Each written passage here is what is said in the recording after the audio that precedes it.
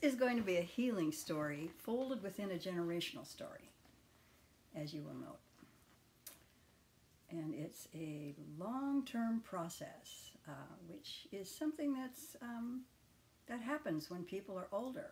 They recognize long-term processes in their life, which is why these kinds of stories are so valuable to younger people, especially to realize that, you know, life isn't just flooding by with no meaning. The meaning sometimes comes much, much later, and then it keeps on evolving. Okay, this begins at the University of Colorado when I was a summer school student and met a young man, who I happened to go to school with in Washington, D.C. at Catholic University. And it was kind of amazing because we had met before, but very briefly, and I won't go into that whole story, but it was significant, the original meeting for me. I don't think it was for him, or he didn't know it was. And so when I met him again, it was at a bar in Boulder, Colorado, the very first night I was there. And because we met each other in Washington, D.C., he invited me out. So that's how it started. And the two of us became quickly a couple. So by the time we went back to Catholic University, I was already pinned to him. There's another story threaded through here of another boyfriend, which I ended up marrying later, but I'm not going to tell that story now. At any rate, so we were pinned, and I was a good Catholic girl, so of course I wasn't going to have sex with him. And then we went back to Colorado the next summer for summer school again, and this time we had sex once, okay, once, and I got pregnant, or I thought I got pregnant. I wasn't sure. I didn't get my period, but I was too embarrassed to go to the doctor to find out if I was pregnant. So that's where I come from, this incredibly saintly Catholic childhood, full of guilt, shame, you know, judgments, obedience, rules, regulations, and so forth. So rather than finding out whether I was really pregnant and enduring the shame of knowing that I was, we got married. So there I was, married at 20, and then it turns out I was pregnant. But I might have gotten pregnant right away as soon as we got married. I wasn't sure. And but at any rate, so my first son, Sean, was born 9 months after we were married, so I still don't know if I was pregnant or not. The doctor said he would be coming in April. He actually came in May, and I was so grateful to him because April would have been only 8 months. You see what I'm talking about? I'm talking about these patterns of not being true to yourself, which start out with these religious strictures, which I was raised with. Okay, so we're married, we have one child, and we have another child. He's a student at Harvard in architecture now, and I'm miserable because I'm a mother. I didn't want to be a mother. I'd always mothered my own mother's children because I was the oldest of 8, and I needed to be free, but I was saddled with responsibility and these 2 children and this husband who was very narcissistic. And the reason that he attracted me in the first place was he was very talented and very creative and very inventive. And so when I look back on that, I would say that he was a projection of that part of myself that was not yet visible. Okay, finally, after 6 years, the feminist movement had kicked in with us on the East Coast anyway, and I finally said, no, we can't do this anymore, which really annoyed him, of course, and I kicked him out of the house, and then I had the children for 2 more years until I went to New College of California, where I was going to be a teacher there. I wanted to take the kids with me, but he refused and said he'd take us to court if I did that, and I didn't want to put the kids through that, so I agreed, okay, I'll take the kids in the summer, you take them the rest of the time. So that decision to leave my children was the most, I would say, the most karmic thing I've ever done, and of course it is very karmic, and it weighed on me, as you can imagine, for all those years. I mean, even though I saw them in the summer, And then when they were 12 and 15, I told them they didn't have to go back to him, they could stay with me. And then he found out that I'd said that, and then he insisted they come back, or he'd send the U.S. Marshal out after us. And so they went back, and then he said to me that he would never let them see me again, or even talk to me again. So I went through 6 years of complete absence with my children. And it was, of course, the thing that was in the back of my mind. It was in the back of my heart. It was in the back of my emotions the entire time. Okay, so this brings us up to 1987. And by the way, before that, for about that same 6 years, I was working on what I call now, and I will tell a story about that, my own inner child work. In other words, working on healing the little kid in me who had been abandoned emotionally by her mother, not through any fault of her own, and that's another story. But anyway, abandoned by her mother, so I was unable to mother. It was like it carried through to the next generation, in other words. And I started to recognize that, and so I knew I had to heal my own inner child, my own, the little girl that I called Orphan Annie. And I did that, especially utilizing the book, what's it called? Drama of a Gifted Child. Drama of the Gifted Child, and it's about German child raising. And that's certainly, my parents are German. So, at any rate, I went through many years of doing this inner work, working both with journals, with Jung's books, also especially Memories, Dreams, and Reflections, and my own dreams, and my friend Claudia, who we co-counseled each other in doing this kind of work.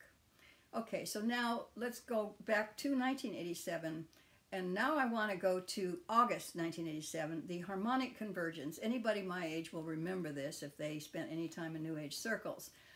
This was supposedly a date when, and it ended up being the first time on the planet that we ever had a planet-wide ceremony of meditation. People were meditating all over the world at all these sacred sites. There was a group of people who came up from California. I can't remember the woman's name right now, but she had a bunch of followers with her, and she invited me to be the astrologer for the occasion. And so this was August 17th, 18th, 2087. So there we were in an enormous yurt, like 20-foot diameter anyway, yurt. And this was the night of the 17th, and we were twirling like Sufis, and I was twirling like a Sufi. And this is about midnight or 11 o'clock at night or something like that, and I was twirling, just going round and round and round, and all of a sudden I heard a very deep male voice. Not for the first time, and I will tell other stories about this, but a deep male voice that said to me, "You must finish your personal karma. You have till the end of the year." That was it. Oh no. It was obvious to me what I had to do. I had to go, even then, it was just obvious to me what that meant. I had to go back and work with the father of my children so that I could see my children again. That's what I had to do. How I was going to do that, I had no idea. And I didn't know whether I'd actually do it, you know. It was like, but then a couple of weeks later, I was with a friend, an old friend who had children my age, my kids' age, and our kids had gotten together in the summer times. And I told her about what had happened to me in the ceremonial yurt. And she said, "Oh, wow." And then I said, "You know, I wonder if my mother would come with me." And she went, "Oh, that's a fabulous idea." But I went, "Oh no, that couldn't be." Because my mother had never done anything so brave. And it would be very brave to go back and see Patrick after all these years of such animosity between us. I like to think of it as animosity from him to me, but actually I had the same feeling towards him that he had towards me, of utter, frozen hatred. Both blaming each other for what had happened, and there were the kids, you know, in the middle of it. Okay, so, I'm going to do it. I decided I'd go back. at Thanksgiving to see him. And hopefully in seeing him, I will be able to then get back together with my kids, who, remember, I hadn't been with for 6 years. Okay, I called upon a friend in Cambridge who I'd known back then, who knew me when my kids were very, very small, and she got a hold of Sean. She was able to get a hold of the oldest one, who came over to her house, and they had dinner together, and she showed him pictures of when they were small, and he couldn't look at them. And she told me, she said, Anne, he couldn't look at the pictures. It's really hard for him. But what he did do was he went down and found his dad, and they went down to Washington, D.C. together. They drove down there because Colin was there. Neither one had seen Colin, my second son, for years. They found him, told him about it. So there was something in the air that this was supposed to happen, and even Patrick was aware that this was supposed to happen. So everybody knew that I was now coming at Thanksgiving. But still, for me, it was like, how am I going to do this? Because, I mean, how am I going to do this? And so what I decided to do, and this is probably the most important point of this whole story, is I decided to give the question, the problem, to my unconscious mind. That my unconscious mind knows so much more than I do. That my little conscious mind is a little tip of an iceberg on top of this giant thing that goes down into the ocean of the collective unconscious. And so I needed to trust that part of myself to be able to handle whatever this was. And what I did was I left it up to my unconscious, and then every week, about once a week, I would bring it up, the question up for review. And at first it was, there was still that hatred, that frozen hatred. But gradually I started to notice that the hatred was starting to soften. That I was starting to actually feel Patrick, his inner child, the little boy whose father had died when he was 5, which was the same time when I left him.